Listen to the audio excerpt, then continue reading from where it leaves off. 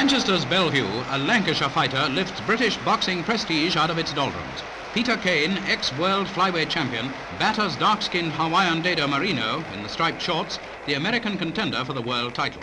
Kane, back to the form that won him the world title 10 years ago, proves too strong for his opponent.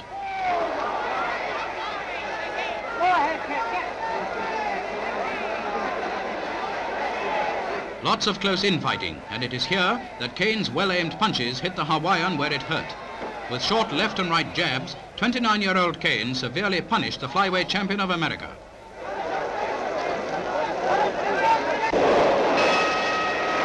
The former blacksmith from Galborne eases up a little as game little Dado Marino stands up to all that Kane hands out.